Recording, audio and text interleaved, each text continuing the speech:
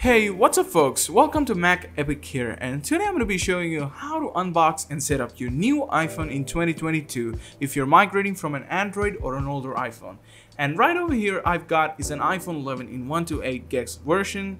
I mean, you can see it's a completely sealed box, and I'm going to show you how to unbox this thing. Let's go. So the first thing we gotta do is remove the seal off this box, and always make sure that your seal is not broken before you purchase, and if it's broken, just go and return it immediately. And right now we're just taking the top off of this box, and you can see how smooth it is. And the first thing we see is the iPhone itself.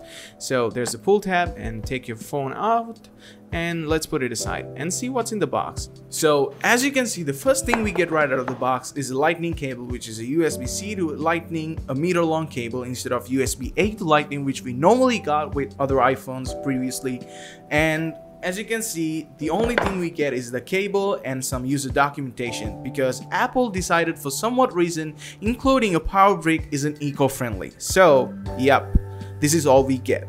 So I have quite a leaflets in my hand. The first one is a user guide leaflet, which is going to be necessary for new iPhone users. And the second thing we've got is a SIM ejection tool, and I'm pretty happy we got this because some of the previous iPhones didn't even get the SIM ejection tool. And also we've got some Apple support documentations and an Apple sticker, which is a bummer because we used to get 2 Apple stickers, and that's my favorite part of unboxing an iPhone. So right now I've got the iPhone itself in my hand, and this is an iPhone 11 in black, and I'm really loving the look. I'm digging it.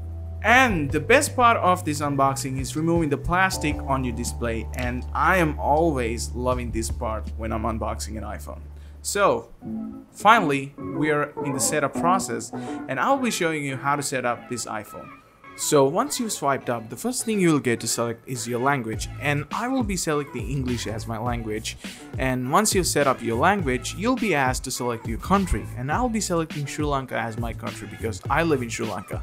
And once it's set up, you'll be proceeded to the next page, which says Quick Start. So if you're an existing iPhone user who wants to back up your data from an older iPhone, then Quick Start is the way to do that. So I'm gonna skip this part and select Setup manually. Once you're done with that, you'll be sent to the next page where it says Written and Spoken Languages, where you have to choose Preferred Languages, Keyboard, and Dictation Languages. And if you're okay with the default settings, you can continue, or I'm gonna show you how to customize them. So once you select Customize My Settings, then you're gonna go to this page where it says Preferred Languages, and you'll have to select your preferred languages.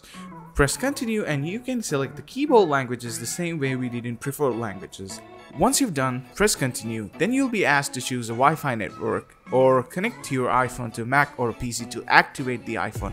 Or if you want to enable the third option, you gotta make sure you have a SIM card, and make sure your SIM card has a data plan already activated because your iPhone is going to use your data. And once you've inserted your SIM card, you can see there's a third option which says use mobile connection, which wasn't available previously. So I'm gonna choose that, and this process is gonna take a few minutes to activate your iPhone. So once you've done that, you'll be sent to the page where it says data and privacy. If you want to know more, you can click on the learn more option, but I'm just gonna continue. And then you'll be sent to the page where it says Face ID, where you can set it up later or right now, but I'm gonna show you how to set it up right now in the setup screen itself.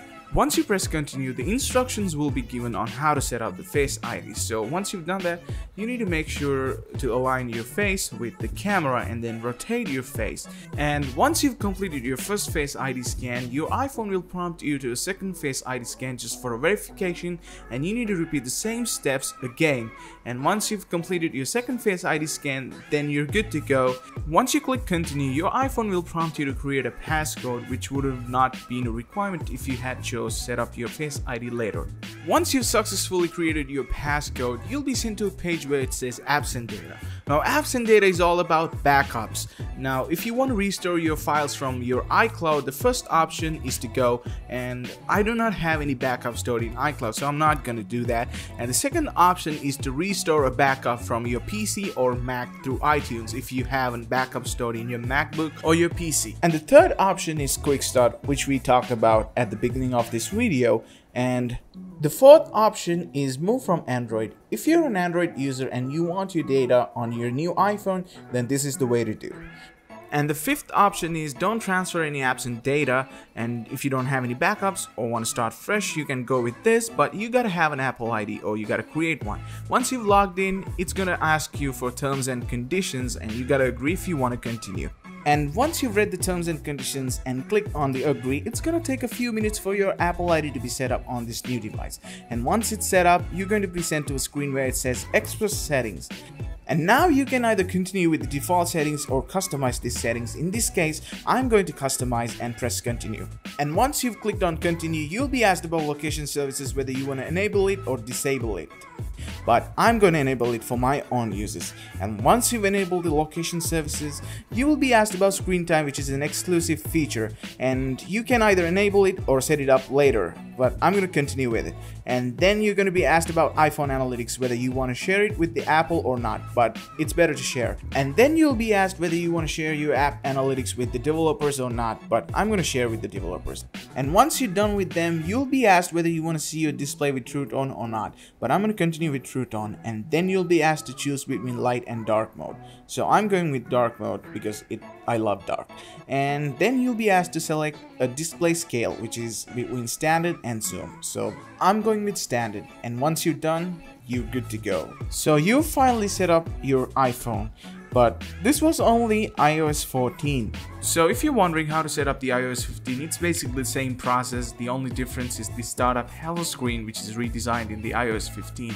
And there you go, you finally set up your iPhone and you're good to go. Hey, if this video helped you in some way, just make sure you go ahead and subscribe to my channel and like this video and comment below your thoughts. And if you have any requests, just put it down there. And I just wanted to give you a heads up, and I'll catch you on the next one.